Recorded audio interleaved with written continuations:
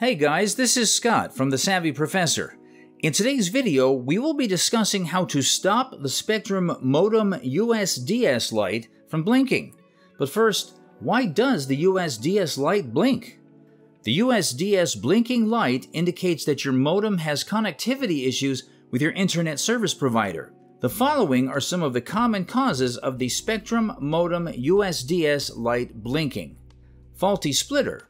Loose or faulty cable connections, faulty modem, ISP outages. Now let's look at the best solutions to apply to fix this issue. Inspect your splitter.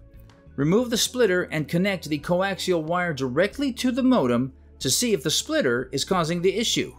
If the blinking stops, the splitter is damaged and requires replacement. Click on the cable connection. Reinsert all the connectors firmly. Check if there are any damages on the cable. Replace any damaged cables. Power cycle the modem. Unplug the modem from the power. Wait for a minute before plugging all the cables back in. Ensure that the modem fully boots up before reconnecting it to the router. Check for outages. Visit your internet service provider's website to check for outages. If there is an outage or schedule maintenance, wait for the ISP to restore the connection. Thanks for watching.